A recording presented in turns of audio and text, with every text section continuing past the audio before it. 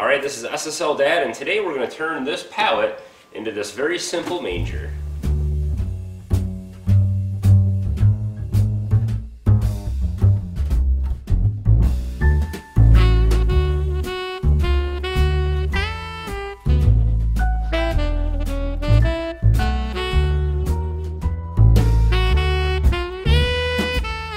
Alright, so one of the SSL kids has a Christmas play coming up at the church, and they asked me to make a very small, simple, very rustic, kind of old-looking manger.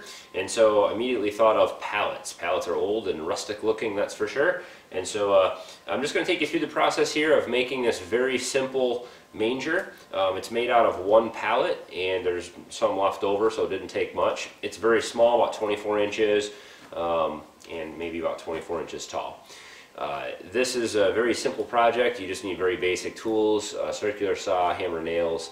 A chisel is handy as well, or a screwdriver or something like that. But very, very basic tools here to get this done. So let's dig in and take you through the process.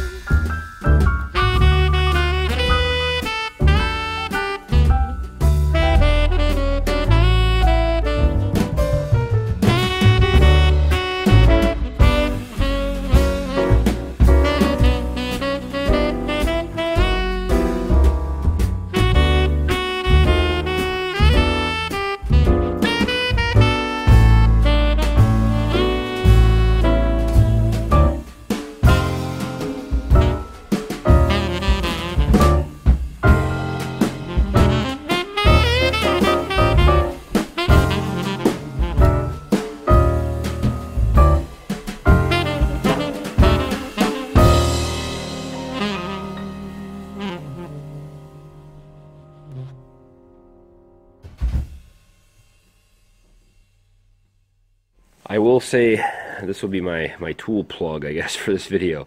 But I will say one thing that has absolutely become a necessity around our homestead here.